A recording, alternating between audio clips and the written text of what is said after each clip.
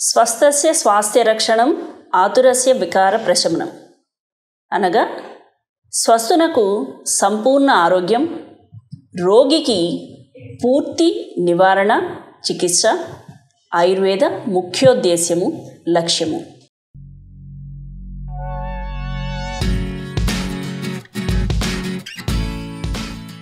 Welcome to Ayurveda మంత్ర వేద మంత్ర.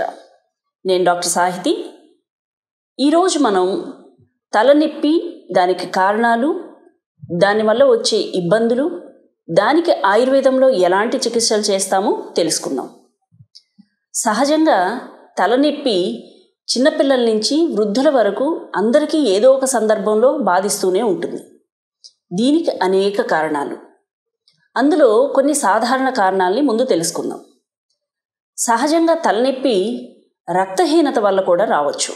కంటికి సంబంధించిన వ్యాధుల వల్ల కానీ, సైనసైటిస్ వల్ల కానీ, చెవిలో ఇన్ఫెక్షన్స్ వల్ల కానీ, అలాగే దంత సమస్యల వల్ల కానీ, గొంతులో ఇన్ఫెక్షన్స్ వల్ల కానీ, ఇలాంటి కారణాల మూలంగా కూడా తలనొప్పి వస్తూ ఉంటుంది. ప్రధానంగా తలనొప్పి సమస్య వచ్చినప్పుడు మనం ముందు గమనించుకోవాల్సిన విషయం ఏంటంటే కంటి పరీక్షను చేయించుకోవాలి. కంటి చూపులో ఏమైనా తేడా ఉన్నప్పుడు కూడా మనకి తలనొప్పి వస్తూ ఉంటుంది. ఆ తరువాత మిగతా సమస్యలు ఏమి ఉన్నాయో చూసుకుని దానికి అనుగుణంగా మనం చికిత్స తీసుకోవాల్సిన అవసరం ఉంటుంది. సహజంగా చాలామంది గమనించని ఇంకొక విషయం కూడా ఉంది. అదే మలబద్ధకం. అవునండి, మలబద్ధకం కూడా తలనొప్పికి కారణమవుతుంది. అలాగే అతిసారం కూడా తలనొప్పికి కారణమవుతుంది. హైపర్ ఎసిడిటీ ఒక్కొక్కసారి మన జిఐ ట్రాక్ట్, గ్యాస్ట్రో ఇంటెస్టైనల్ ట్రాక్ట్లో ఉన్న డిస్టర్బెన్సెస్ కూడా తలనొప్పికి కారణమవుతాయి. తలనొప్పికి ఇంకా కొన్ని సమస్యలు తెలుసుకుందాం. స్ట్రెస్, నిద్ర లేకపోవడం, అలాగే ఎక్కువగా ఆలోచన చేయడం, ఇలాంటివి కూడా తలనొప్పికి కారణమవుతాయి. ఇలాంటి చిన్న చిన్న కారణాలే కాకుండా మెనింజైటిస్, ట్యూమర్స్ ఇలాంటివి కూడా తలనొప్పి రావడానికి కారణమవుతూ ఉంటాయి. ఈ తలనొప్పి మనకి ఎందువల్ల వచ్చిందో ముందుగా తెలుసుకుని దానికి అనుగుణంగా మనం చికిత్స కనుక తీసుకుంటే దీన్ని పూర్తిగా నివారించవచ్చు. సాధారణ తలనొప్పులే కాకుండా మైగ్రేన్ చాలామందిని కూడా బాధించే చాలా పెద్ద సమస్యే. సరే, తలనొప్పికి కారణాలు తెలుసుకున్నాం. అలాగే దీనికి తీసుకోవాల్సిన నివారణ చికిత్సలు కొన్ని తెలుసుకుందాం. సహజంగా మన శరీరంలో ఎక్కువగా ద్రవ పదార్థాలు బయటికి వెళ్ళిపోయినప్పుడు, అంటే డీహైడ్రేషన్ కలిగినప్పుడు సర్వసాధారణంగా తలనొప్పి వస్తూ ఉంటుంది. సో తలనొప్పి వచ్చినప్పుడు ముందు మనం ఆలోచించవలసింది, తీసుకోవలసిన జాగ్రత్తలు ఏంటంటే డీహైడ్రేషన్ రానివ్వకుండా శరీరంలో ఎక్కువగా వాటర్ తీసుకోవడం అన్నది చేస్తూ ఉండాలి. అలాగే మలబద్ధకాన్ని రానివ్వకుండా చూసుకుంటూ ఉండాలి. రక్తహీనత సమస్యలు ఏమైనా ఉన్నాయేమో చూసుకుని దానికి తగిన చికిత్స తీసుకుంటూ ఉండాలి.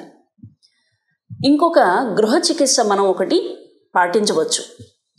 శ్రేష్టమైన ఆవు నెయ్యిని కొంచెంగా వెచ్చబెట్టి దాని గనక నాసికా రంధ్రాల్లో 2 లేదా 3 చుక్కలు గనక వేసుకుంటే తలనొప్పి తగ్గడానికి అవకాశం ఉంటుంది. అట్లాగే ఆవాలని ఆవ నూనెలో కొంచెంగా చిటపటలాడించి ఆ నూనెని చల్లారిన తరువాత నాసికా రంధ్రాల్లో గనక 2 నుంచి 3 చుక్కలు కనుక వేస్తే తలనొప్పి, మైగ్రేన్ తలనొప్పి కూడా తగ్గడానికి అవకాశం ఉంటుంది. అట్లాగే ఆయుర్వేదంలో వాత ప్రధానమైన తలనొప్పి, పిత్త ప్రధానమైన తలనొప్పి, కఫ ప్రధానమైన తలనొప్పి, ఇలా 3 రకాలుగా తలనొప్పుల విభజన అన్నది ఉంటూ ఉంటుంది.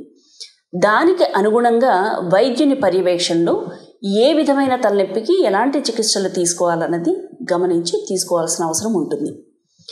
అట్లాగే ఆయుర్వేదంలో చిన్న గృహ చికిత్సల వల్ల తగ్గని తలనొప్పిని మనం పూర్తిగా తగ్గించుకోవడానికి మంచి ఔషధాలు ఉన్నాయి. శిరోధార, శిరోపిచు, శిరో అభ్యంగము ఇలాంటి చికిత్సల వలన తలనొప్పిని పూర్తిగా తగ్గించుకోవడానికి, మైగ్రేన్ తలనొప్పి మళ్ళీ రాకుండా ఉండడానికి పూర్తి చికిత్సను ఆయుర్వేదంలో పొందవచ్చు.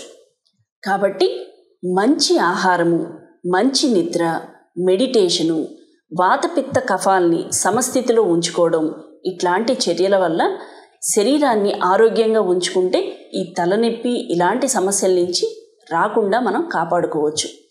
ఒకవేళ వచ్చినా సంపూర్ణ చికిత్స ఆయుర్వేదంలో సాధ్యం.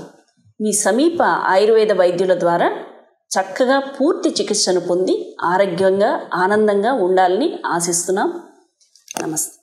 సశాస్త్రీయ వేదమంత్ర ఆయుర్వేద ఔషధోత్పత్తులు మరియు సౌందర్యోత్పత్తులకు విజిట్ అవర్ వెబ్సైట్ www.greenself.net.